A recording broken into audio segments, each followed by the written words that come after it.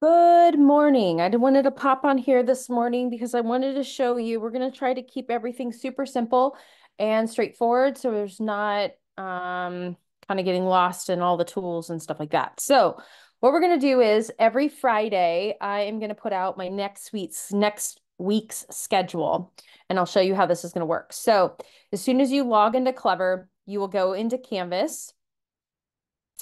You will get, let's try what it's going to look like. Okay, so you'll log into Canvas. So from Clever, you're in Clever, you log into Canvas, and you're going to pull up your dashboard. You'll click on Homeroom. And here again is my Zoom link.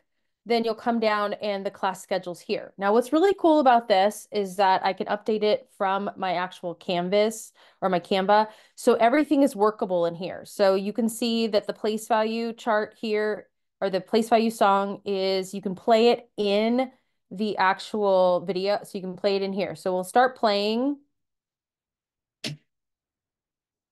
And then down in the bottom corner, you can expand. So then you'll click escape and then it'll go back to the schedule. So you can have your kids come in here and watch the videos in the mornings rather than having to go into my Padlet. Now, again, they're all in here toward the end. Any videos that I put in here, you can also have them watch from here or in the daily routine. So these are videos that might be helpful this week for your child. They may be fun and just want to, recall that kind of stuff. So you can click on these.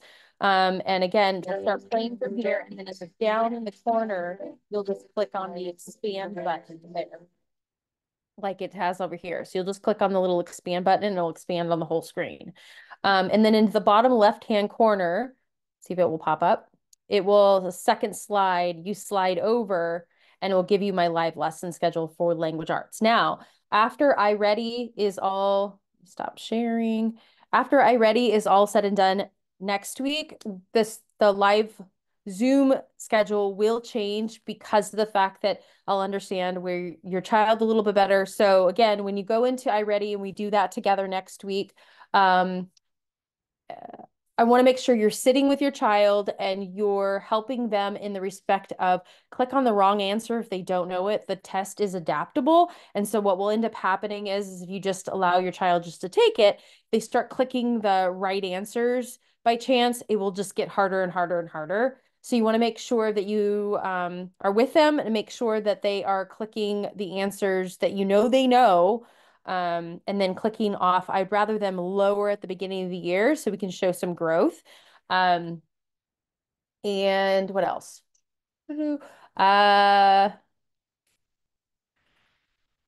gonna remember after I get off this. That's what's gonna happen. Let me think about it. Hang on really quickly. Got it.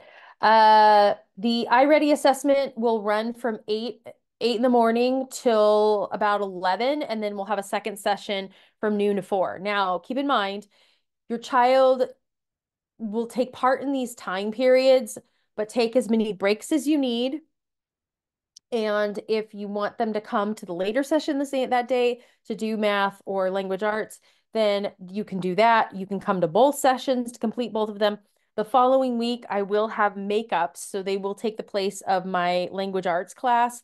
So again, we're going to stagger things a little bit just because, again, iReady started so late this year compared to years previous where we did it literally the first week of school and then it was done and we could move on.